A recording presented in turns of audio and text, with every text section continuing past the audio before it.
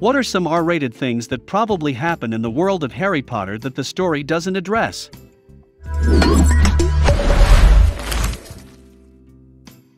A couple taking polyjuice potion with each other's hair to bang each other as each other.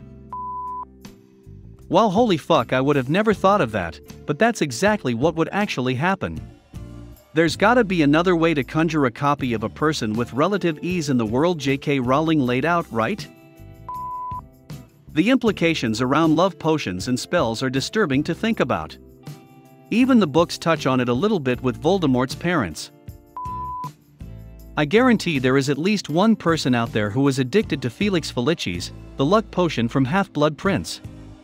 I mean, if it can get you a perfect day, don't you think there is someone out there who brews that stuff on bulk, or even a company that just sells that, and uses it every day to try and have a perfect life? Maybe there's a rehab center or a Feliciholics Anonymous for people who are Felix Felicis addicts trying to quit, similar to actual drugs in the Muggle world. What exactly was Aberforth doing with those goats? Inappropriate charms can mean quite a few things. It's a school with 100 empty classrooms and abandoned spaces with hundreds of horny teens running around. I want to know more about wizard birth control. They've gotta have better shit than we do. I'm sure they would have a potion that makes them temporarily infertile. I mean, why wouldn't they? They've got magic, for fuck's sake.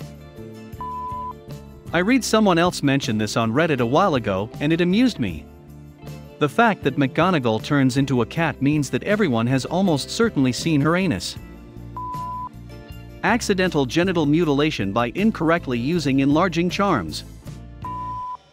Someone probably at one point stuck their wand up their own ass and used an illumination spell to turn themselves into a jack-o'-lantern. I know I would. In the last book, it's mentioned that many of the first-year wizarding students had simply gone missing without explanation, because of the Death Eaters on the loose. These kids are never found. It's pretty frickin' dark to imagine the Hogwarts Express getting stopped and boarded, and all the young first-year students getting escorted to concentration camps. It just takes one asshole witch/wizard to get away with a whole lot of sexual assault.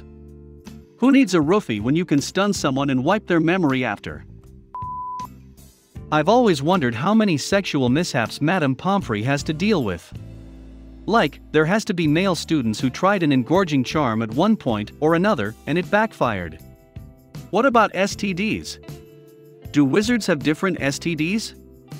Newt Scamander said that muggles have different physiologies than wizards, in context of medications.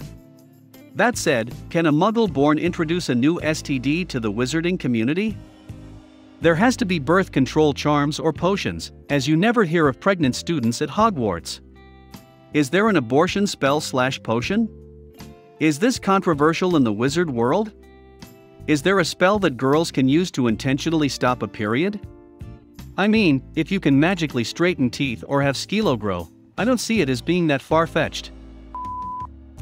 An animagus turning into an animal to fuck other animals? Mad Eye Moody had an eye that could literally see through people's clothes, and he taught in a school with minors. Think about that. Memories. When you can transfer them so freely as wizards, you can live out the sickest desires while never having to commit the crime yourself.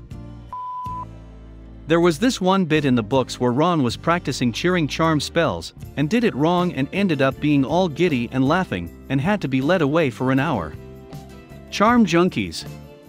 There would just be a bunch of wizards sitting in a basement duplicating and transfiguring food and water, while spending the rest of the time constantly ecstatic on cheering charms.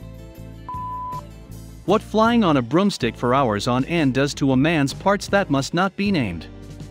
I wonder if Quidditch players have special protection for their little chaps.